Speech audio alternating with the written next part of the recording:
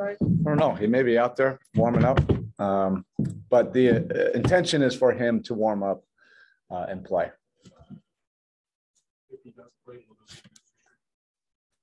Not a specific minutes restriction, but we'll have a plan. The other 5 players is questionable, I assume, like last game on Wilson. Yeah.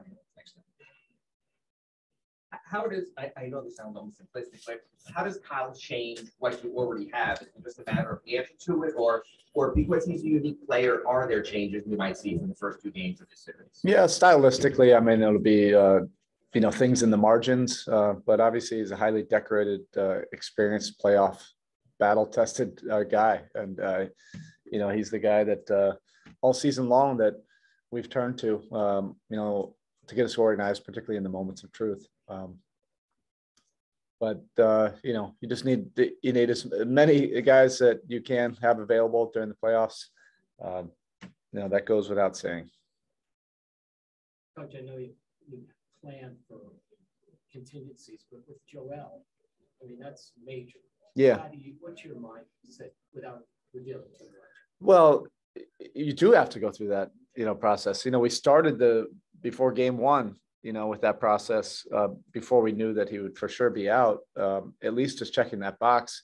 Then we just put it to the side, for a couple of games. But, I mentioned even before the series started that this series could very well, take on, 3 or 4 different changes, during the course of it. He's a big change, figuratively and literally. If you're just trying to cram for a test and prepare for it right now, and you don't have months of experience of competition of different kinds of challenges this league presents, then it probably would be, a lot more stressful. The bottom line is it's not easy to win in the playoffs. And we don't want to duck any kind of competition. We expected Philly to be at full health at some point, and we want to take on that kind of challenge. Coach, there were a lot of times where Bam switched on the pick and roll a lot to defend Tyrese. What kind of versatility does he bring to you guys in defense moving forward like that? Yeah, Bam does so many things that are versatile. He's great in those situations defensively. He's great when he's on the backside of the defense. He's great when he's, in the help side. So his versatility is so uncommon and unique. And his mentality, he came into this league really trying to impact winning on the defensive end. And then the rest of his game has just really grown exponentially.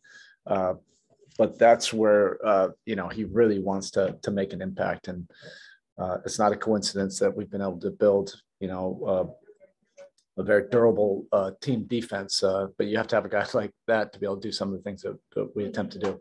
Erik, a bit of an abstract question, but beyond the added importance of playoff games compared to the regular season, what is the biggest difference between regular season basketball and playoff basketball? I mean, the things that everybody talks about, they're real. The intensity level, the attention to detail, you have more time. I mean, the fact that we're playing our 3rd game against the same opponent, in a matter of 6 days, both teams are very well versed on each other. There's no possessions off, or when you do make a mistake or have a possession where it's not your very best effort or attention to detail or focus, the other team will capitalize on it like that. The crowds are more into it as well.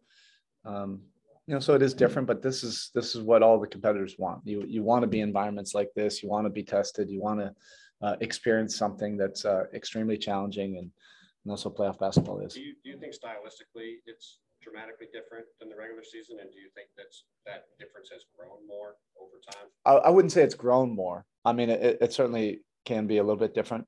It's a little bit more intense, a little bit more physical.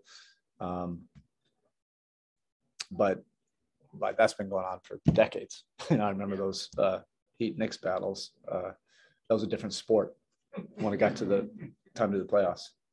What's the biggest difference in your half-court offense between its best possessions and maybe its worst possessions? Like, what is the most important? That's a layered question. I mean, that's probably what everybody's searching for, in the playoffs. We're much more organized where we want to be. And a lot of that has been born out of, some of our struggles, this season, and figuring out what would be the best menu and how we want to attack. And, nobody's perfect in those moments, but you want to be comfortable. You want to know what your strengths are, and you try to get to them, in the moments of truth. I think we've made strides there. Well, how do you come upon disorganized possessions? Like what? Competition will bring out like a lot. We have a plan, and Philly will have a plan on trying to take us out of those things. To go along with what we talked about earlier, the scouting is better, in the playoffs. They'll understand what we're trying to do, and they're going to try to take us away from that. And we know what we're going to try to get to. And it usually comes down to who can get to who can make who blink. Okay. Thank you.